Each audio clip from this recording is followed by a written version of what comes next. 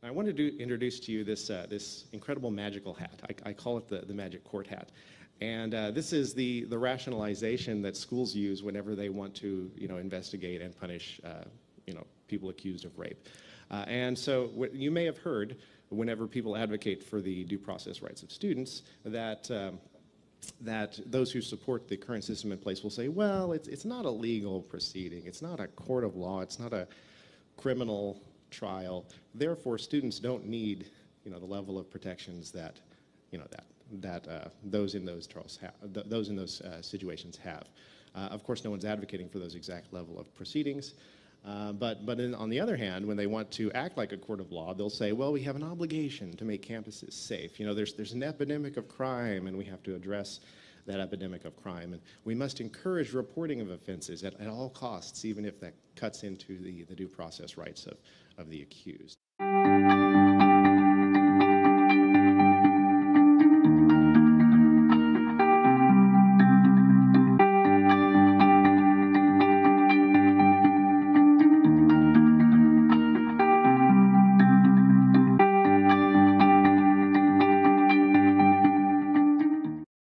Ladies and gentlemen, our next speaker has spent years concocting conspiracy theories about how men and boys are discriminated against in education. Do not let his seemingly innocent face fool you. This man has a misogynistic streak a mile wide and merely hides his true agenda to make educating girls illegal behind a preposterous ruse of compassion and concern for men and boys. So here to push his latest myths, that some men accused of sexual assault on campus might not have done it, and that due process actually exists for a reason, I give you Jonathan Taylor.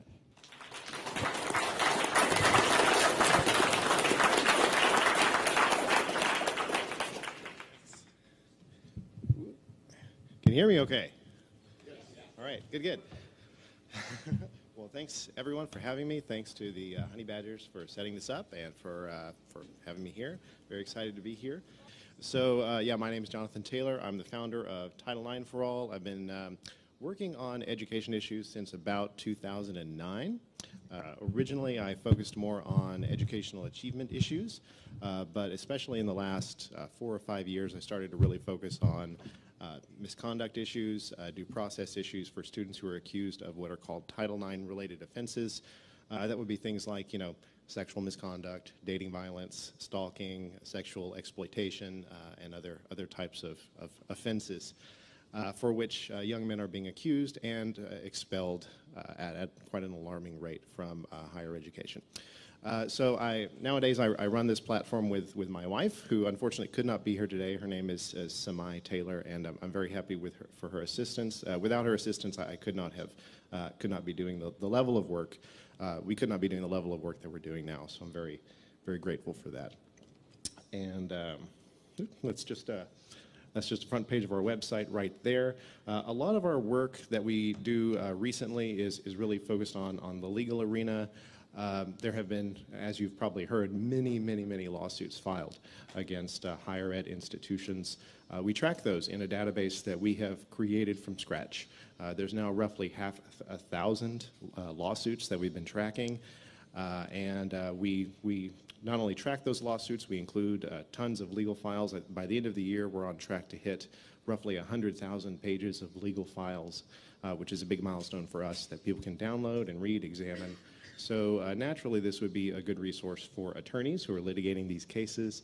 Several attorneys have emailed me saying, thank you so much for this. It helped me file my first Title IX lawsuit against a university.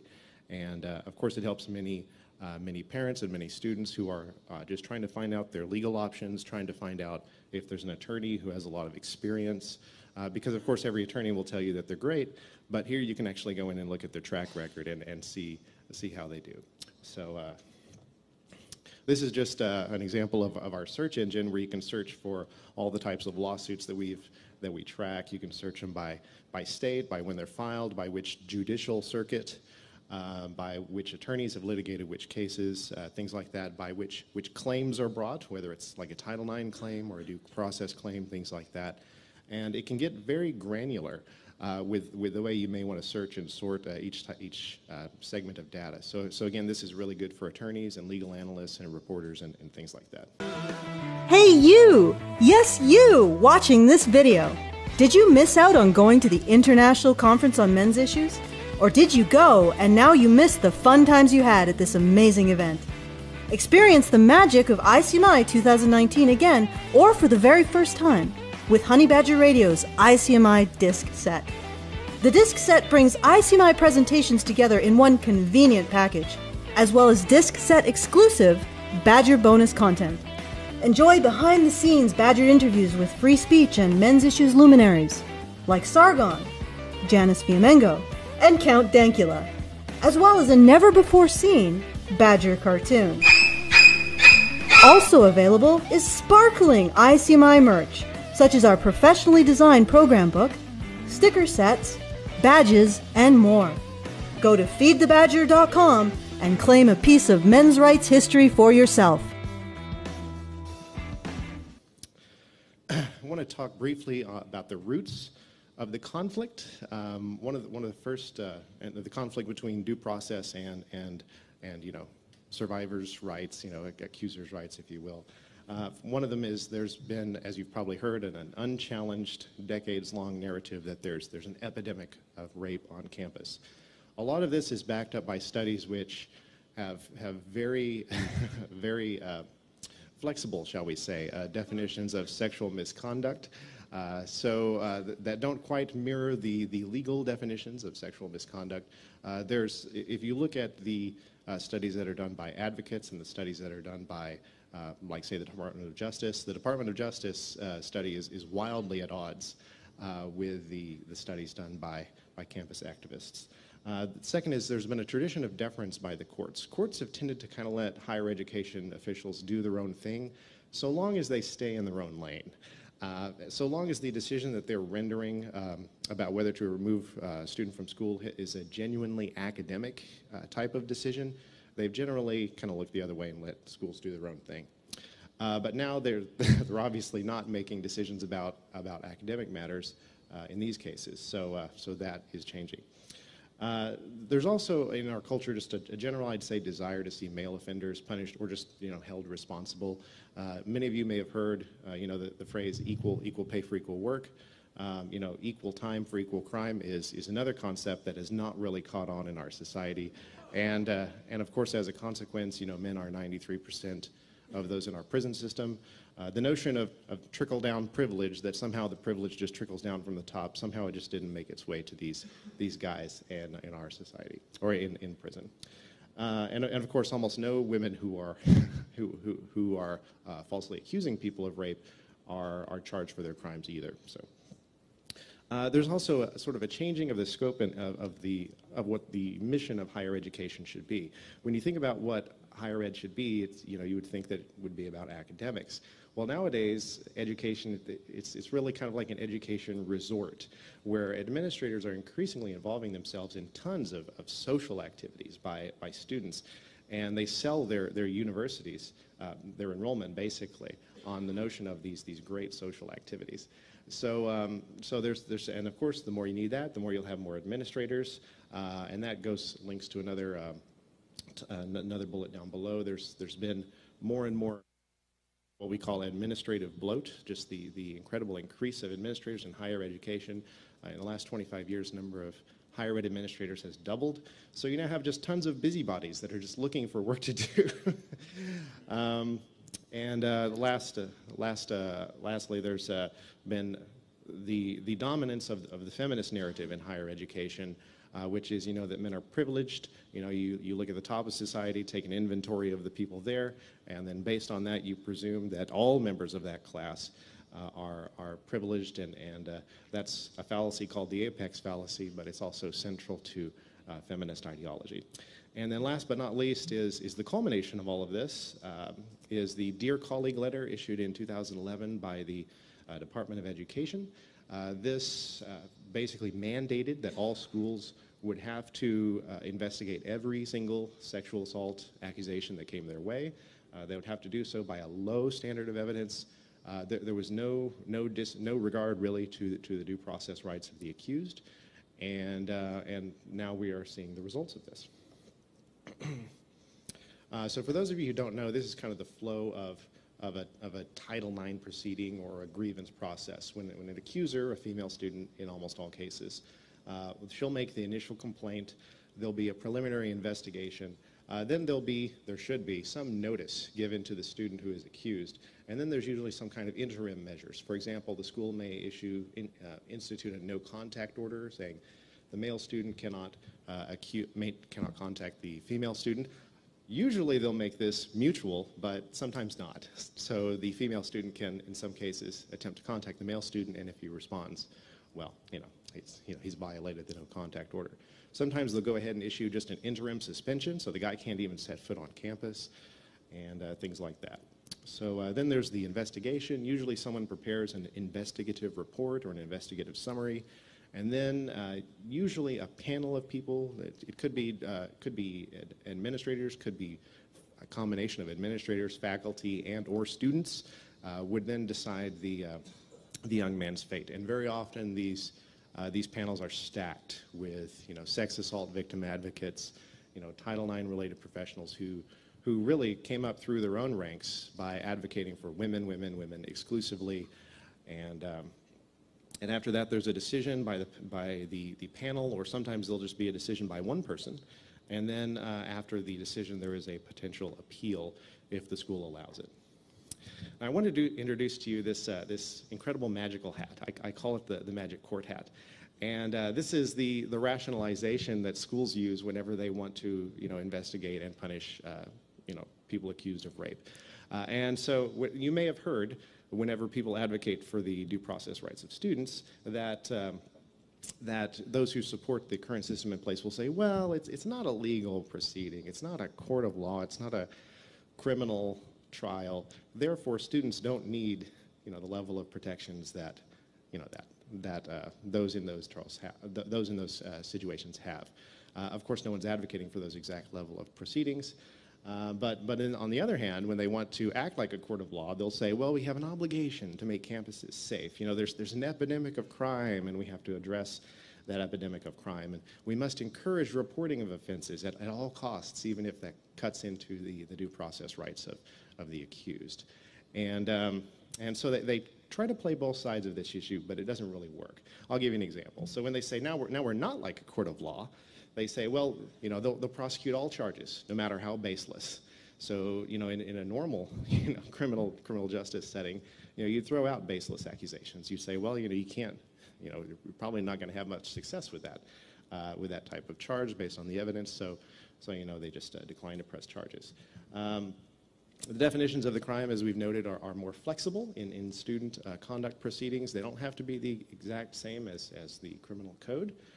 In many of these hearings, the student's attorney, if he has one, cannot speak, cannot address anything to the panel, to anyone. They're only allowed to whisper in the accused student's ear. It's an inquisitorial system, and it's not really an adversarial type of system. And there's hearsay, so you can say, the accuser can say, well, my friend of my friend of my friend of my drug dealer's college cousin, roommate, whatever, supposedly heard this, that the accused student was guilty, therefore he is, and that would be permissible in this type of setting. The school can and often does pick and choose which witnesses they want to hear. They may hear only from the female, the accuser's witnesses, and not the males. And of course, cross-examination of the accuser is forbidden. And if the accuser decides to just not show up for the hearing, then they'll just continue prosecuting effectively anyway. Whereas if you no-showed in an actual court of law, that could adversely affect your case. So this is when they decide that they are like a court of law. Now all of a sudden they are, whenever they want to investigate and adjudicate felony offenses. You would figure that rape is not misconduct. It's a felony. It needs to be treated like a felony. So So you would think that this is really in the purview of the criminal justice system. The prosecutor is the institution, not the accuser. Just like in criminal trials, the prosecution is effectively the state. University attorneys can take part in the proceedings. So the accuser's attorney, or the attorney of the accused, cannot take part in the proceedings, but the attorneys for the school can. So that's that's how they work. The accused must raise timely objections. This is something that some schools have gone into a court of law after they've been sued, and then, for example, there was one case called like Jacobson versus Blaze out of New York, where the accused student had presented questions to the panel for the panel to ask of his accuser. And the panel did not ask the questions that he wanted to ask of the accuser, which would have exposed John Doe believes that the accuser was lying. So the panel didn't ask the questions, and he couldn't remember all of the questions that he wanted them to ask. So then he brought this up whenever he sued the university later on.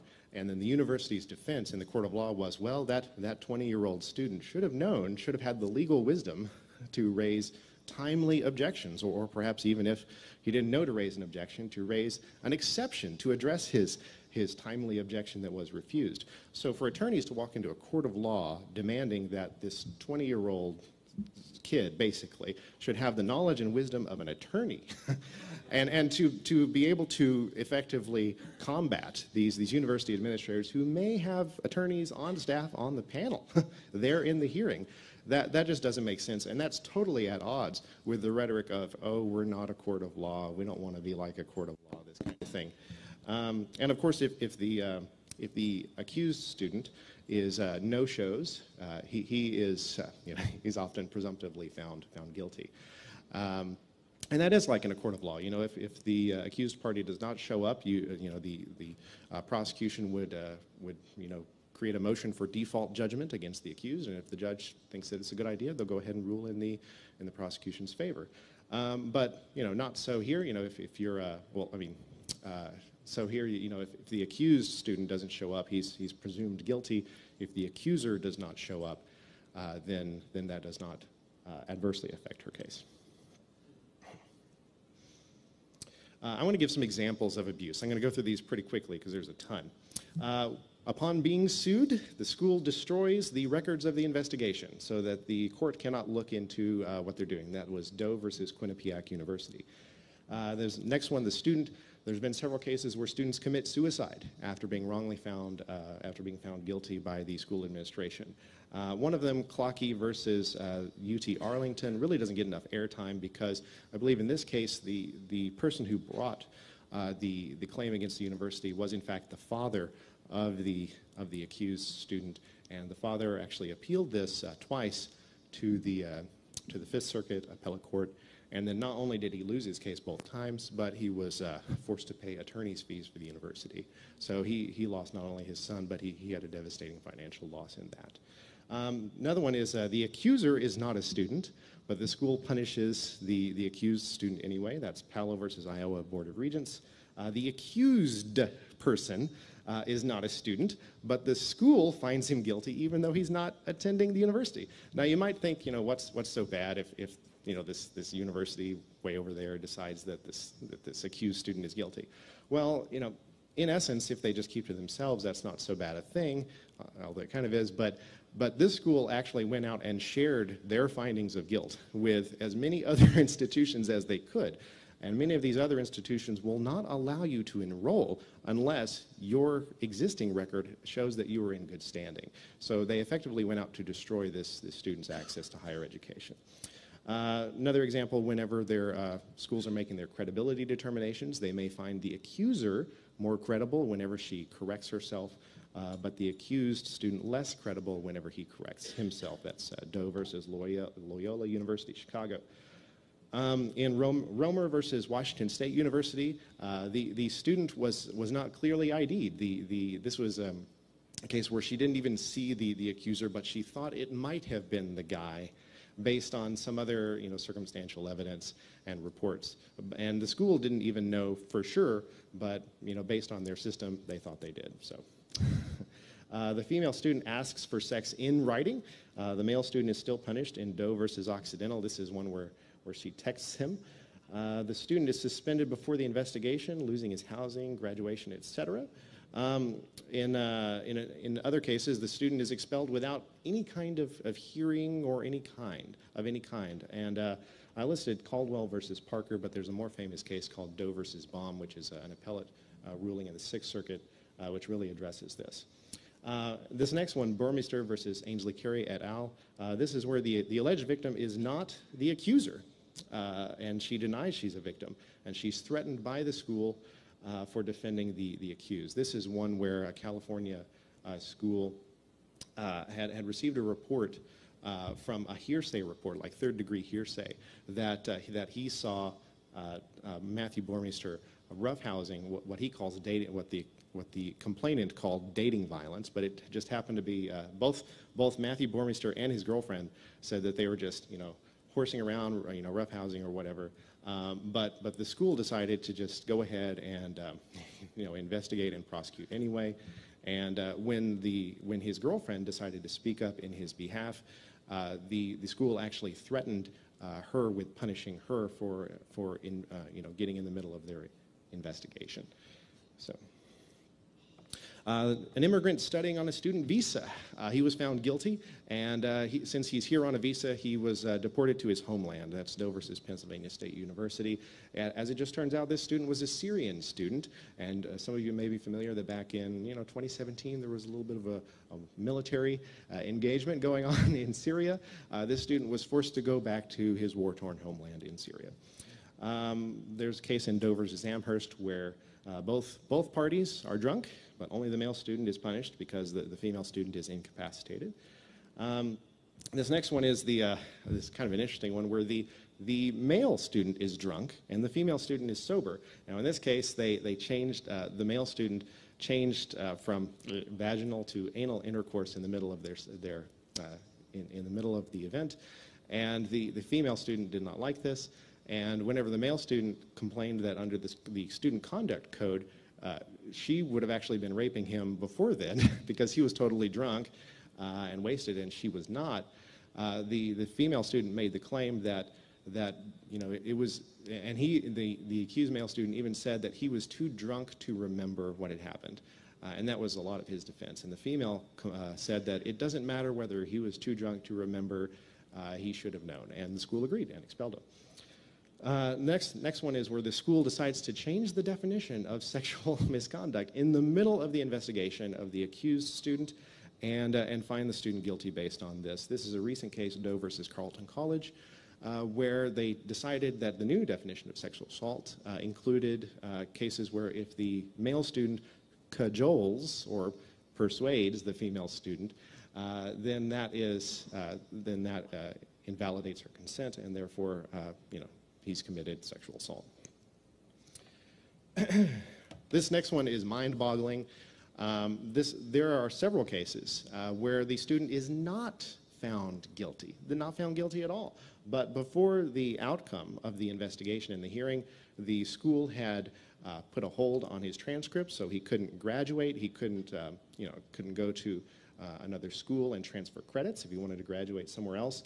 There was a no-contact order, and of course, there's a mark on his record that there's an investigation. So the school finds him not guilty, but they don't clear his record. They don't lift the no-contact order. They don't lift the interim suspension. And you might figure, oh, this is just a clerical error, right? Well, no, actually, because you learn that for sure when the school decides to fight these guys in court for 11 straight months and forcing them to pay attorney's fees just so that they can clear the record of something that they weren't even found guilty of by the school. It's kind of amazing that I can think of no other motive other than just belligerence and malevolence by university administrators. This next one's very common. Schools may pick and choose which witnesses they want to hear. Another one is the schools will change the date of the hearing if they learn that there's a parallel criminal case, and they can kind of game that to the system. There was one of the Title IX investigators at this school, Appalachian State University, believed that the accused student was actually innocent, and she was going to make a statement at the criminal trial. But the school didn't want that evidence to be in play, so they went ahead and moved up the hearing, which was previously scheduled after this criminal court event, to before, and to prevent her evidence from being in circulation, and then found him guilty and then expelled him. In Blayler versus College of the Holy Cross, one of the panelists who decided the accused student's guilt was friends with the accuser. This was brought up before the resolution of the investigation, and the school, this was objected to, and the school refused to replace him. And the next one, the fraternity support of the accused student is characterized as plotting in Doe versus Rollins College, but if the sorority sisters support the accuser, then that is characterized as supporting by the school's administration. I'm going to skip over this for time. So how many students have been punished? Brett Sokolow is the CEO of INCRM, the National Center for Higher Education Risk Management. It's a legal and consulting firm. He estimates that somewhere around 20,000 since 2011 have been punished. And of course, that's an approximation. There have been roughly 600 lawsuits that have been filed since that time. So that would put the rate at roughly 1 in 40 students who are punished have filed lawsuits, if the number is indeed 20,000. And that number does seem roughly accurate, honestly. Another organization called FACE has claimed that over 1,500 families have sought their help since their founding. That's in 2014. Take from that what you will. When plaintiffs are filing a claim against these universities, what are they really demanding? They're demanding overall a process that is centered on truth.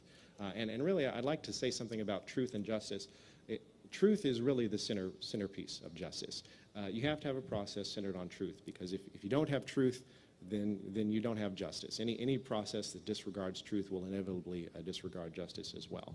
So things like meaningful notice. You have to give the accused student notice ahead of a lot of the proceedings. You can't just ambush them without giving them some sense of the actual charges they're accused of or the evidence being presented against them.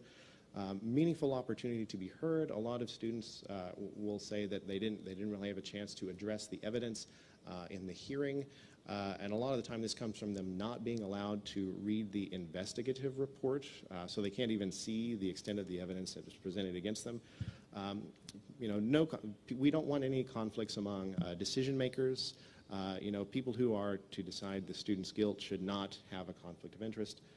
And that's the same with the next bullet as well.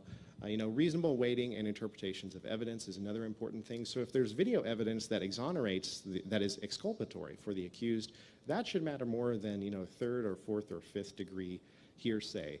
That's some, if a school is clinging to the latter to kind of override the former, then it's clear that the school is not really concerned with the impact of the evidence. Equal standards, if the student conduct code applies to male students, it should apply to female students, and also an appropriate standard of evidence. It's interesting to see what plaintiffs are not demanding as well. The exact procedures of the criminal justice system, and this is something that is just brought up anytime supporters of the current system object to the current system. People will say, well, it's not a criminal trial. Well, no one is demanding the procedures of a criminal trial. No one is demanding, sworn statements by the accuser with the threat of, punishment for perjury. Schools don't have the power, subpoena powers, and of course, no one's demanding, a beyond a reasonable doubt standard as well. It's also interesting that people generally are not demanding that schools punish false accusers. Although, reasonably, I would think if they're in this business, then maybe they should, maybe it should go both ways.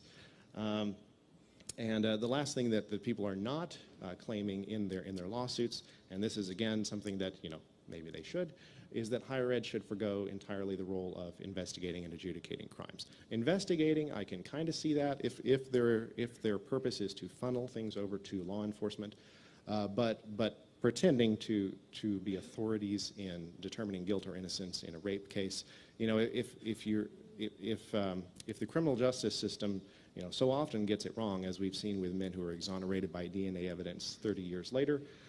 If the criminal justice system gets it wrong so often, what makes school administrators think they can do any better, quite frankly? Universities have incredible advantages in these lawsuits. Money on top of money, including insurance. So some of the things that most people don't necessarily think about it initially is that if there's a settlement, schools don't really pay that settlement. It's actually the insurance company. They just pay the premium on that insurance policy. Time.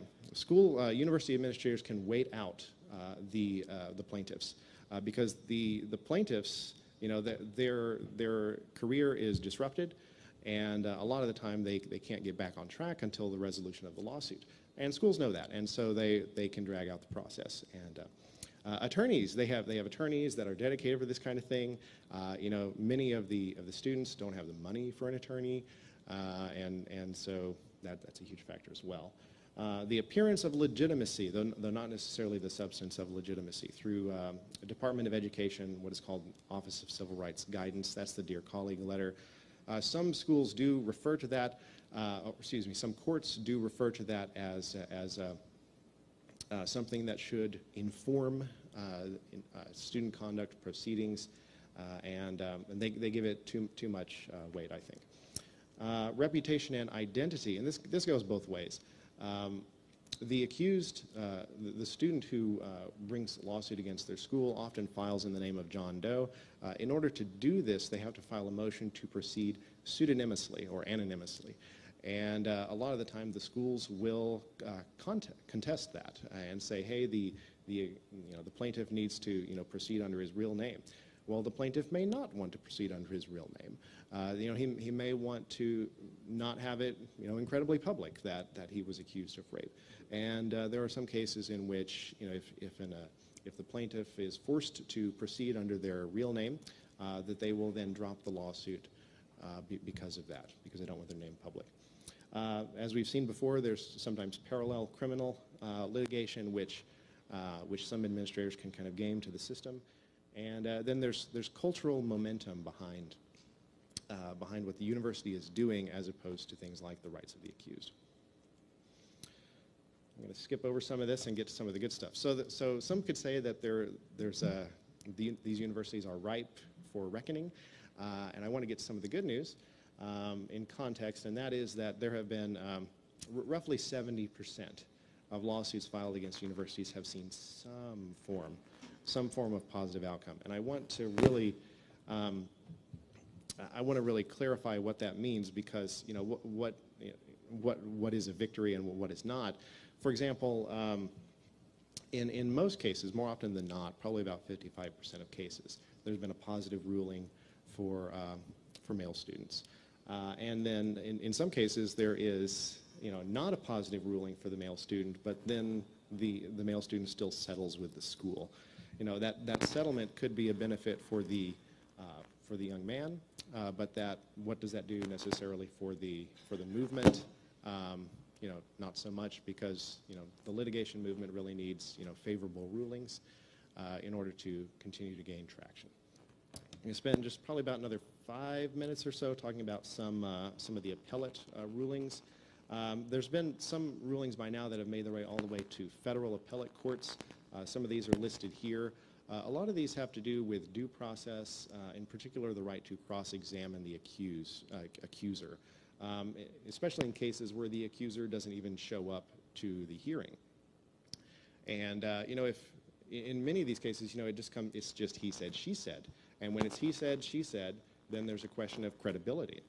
And if there's no physical evidence, then you really need to probe into, why did you, ask the accuser, why did you text, the accused student, a day after the supposed rape and say, oh, I had a great time last night, I can't wait to do it again. Why did you do that?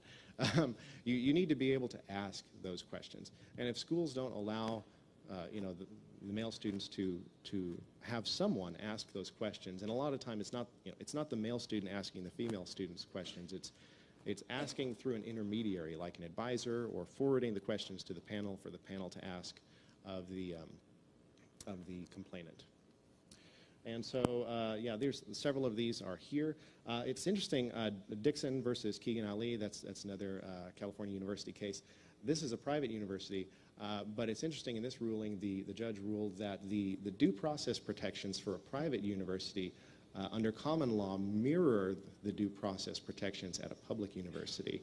So it's very interesting that the judge would rule that way in a private university, because when people think of constitutional protections like due process, they tend to think of public universities. That would be more applicable to public universities. And Doe versus Purdue University is, I'm going to finish up the talk of the appellate rulings here. This was an interesting case where it really shows in some sense the limits of the relief that can be granted by the courts. For example, in this case, the federal appellate court believed themselves, even stated in their ruling, that the hearing, the process the university used was a sham. The accuser was not present for the hearing. She was investigated by a feminist rape advocate, rape counselor, anti-rape advocate, and that person who headed up like a sexual violence resource center at the school, she wrote a summary of the accuser's words and presented that summary to the panel. 2 out of 3 members of the university panel had not even read the report. The accused student had not read the report, and he was provided the opportunity to read part of the report just a few minutes before the hearing. And in that hearing, he saw that the report had forged a confession that he had made, it's interesting. This is why you need to be able to read the evidence against you. Despite this, he was found guilty based on no physical evidence and expelled. And so the appellate court, when they were reviewing this, they were talking to the attorney for the university, and they were saying, this is ultimately came down to a credibility contest, in which the university not only did not even speak with Jane Doe, they didn't even read words that Jane Doe had written. They read the words as they were interpreted by this rape crisis counselor, effectively. So, what else do I have here? I'm going to skip over some of this and get to some more juicy stuff. A very recent development is that there have been class action lawsuits filed. 3 of them. These are in the last 45 days. The impact of this is very significant. If any of these are successful, someone made a great analogy. It's like recalling a line of cars because there's a defect. That can retroactively, basically recall the punishments of potentially hundreds of accused students. So there's 3 in play right now. So that's one of the benefits, is that it's retroactive. Another thing is that it's especially useful for poor plaintiffs and people who don't have a lot of money and can't bring a lot of these lawsuits. Also, these things tend to take quite a bit of time to get off the ground as well. So, and then there's some of you may have heard that Betsy DeVos, the current leader of the Department of Education, has proposed new regulations on these issues, and these regulations offer much greater protections for the accused, a higher standard of evidence. Cross-examination is no longer forbidden. And it provides accommodations to both the accused student and the accused student. It requires meaningful notice of the charges. It forbids conflict of interest among decision makers. It requires that schools maintain records for 3+ years, and it also defines. I skipped the first bullet. It also defines harassment more narrowly. Which some would say, and I would say, is the real definition of harassment. It has to be severe, pervasive, and objectively offensive, based upon the Davis versus Monroe Board of Education standard. Harassment is not that one thing that some guy did to annoy me that one time. It's not that. So it's a pattern of something that is so severe, pervasive, and objectively offensive that it effectively denies someone equal access to education. So yeah, a lot of our work is, again, keeping track of this, and a lot of our work is talking to potential plaintiffs and attorneys and reporters who wish to discuss these issues. If you want to check out more about it, feel free to look at our website, and TitleICMI19forall.com. And yeah, thanks so much for having me today. Appreciate it.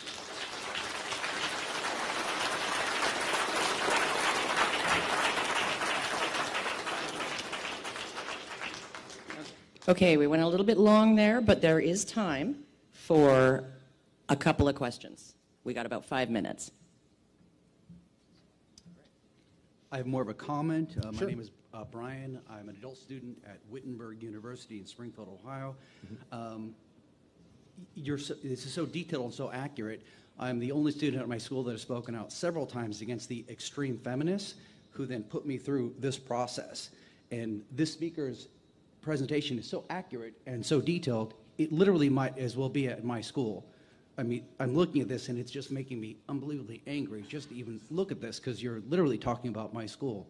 They've said I've created a hostile environment and this, that, and the other. When I refer to their kangaroo court, which is what this is, when you're talking about the appeal process, that's also made up by the feminists.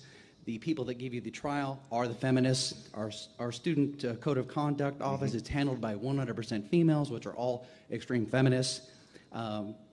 This is so accurate, and I'm living this right now, going through it right now multiple times. So his presentation is unbelievably accurate, and it really is, it's frightening, because you literally are depicting what goes on at my school. I just wanted to say that, but thank you. Thank you. And best wishes. My question is about process of regulation. Could you just briefly tell us where those OCR regulations from Betsy DeVos are, and what are the possibilities that they're actually going to become implemented? And then I have another question offline about change of administration and its potential impact on that process. Yeah, sure. So the proposed regulations can be found on the Department of Education website. You can just, probably more easily just Google the proposed regulations. You can find them on our website too at TitleICMI19forall.com. And the likelihood of them being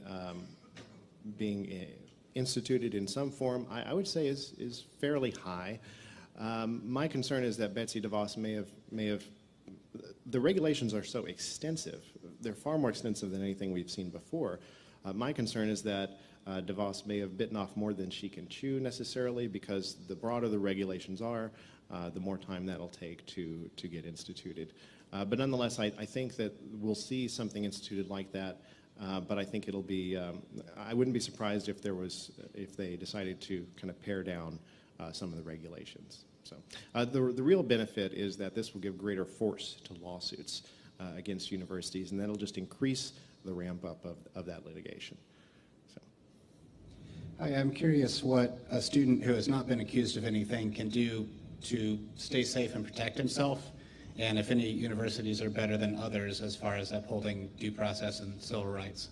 Some universities are definitely better than others. Some states are definitely better than others. California and New York and Massachusetts in particular are particularly bad states for the accused. What you can do is, I wouldn't advocate, being afraid to, talk with women or get together with women, but I would avoid parties where there's a heavy amount of alcohol consumed, especially fraternity parties, because those are just, those are in the spotlight for administrators. So just, yeah. Thank you.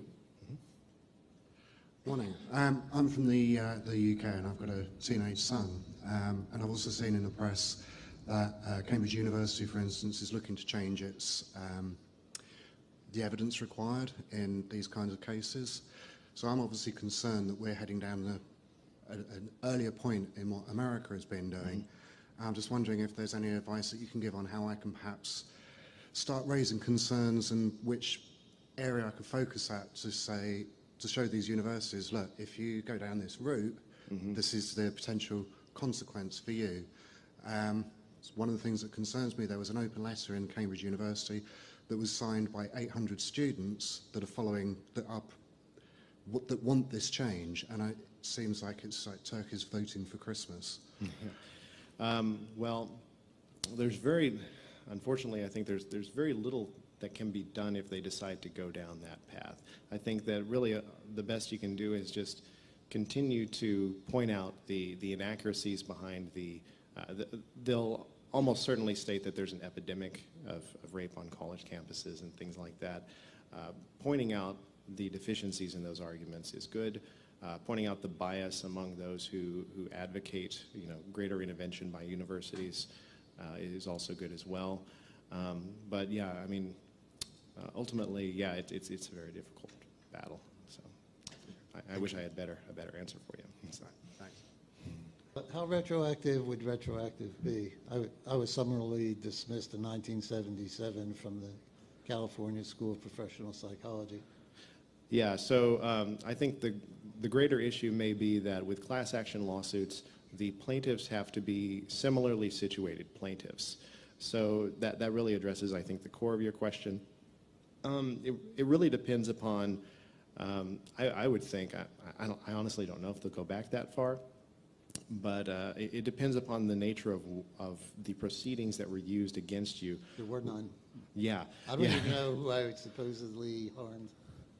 Yeah, like for example, the class action lawsuit against Michigan State University is based upon a ruling, a ruling that came out in 2018, and that hinges upon a lack of a hearing and a lack of cross-examination. So students who fit that situation may be similarly situated. Same thing with some California universities. So would I have to join this suit? Yeah, you would have to join the suit, and yeah. Okay. All right. You better make it quick. I was accused of sexual harassment, and this is like a direct quotation. He was manipulating my emotions and lying to me by telling me that he was not attracted to me. And I was sanctioned with counseling, like one-time counseling for this. But I'm actually one of the luckier ones. So the Boyermeister case actually happened at USC. So he was expelled from the school as a football player. Even though the girlfriend actually denied that any violence happened, like multiple times, and I reviewed security footage, which should establish to any reasonable person that he was innocent, and he was still expelled. So, yeah, that's one messed up case. I agree. So. All right. Shoo. Thank you, everybody. Jonathan Taylor, amazing work. I do want to remind everybody before I forget, because if I don't do it now.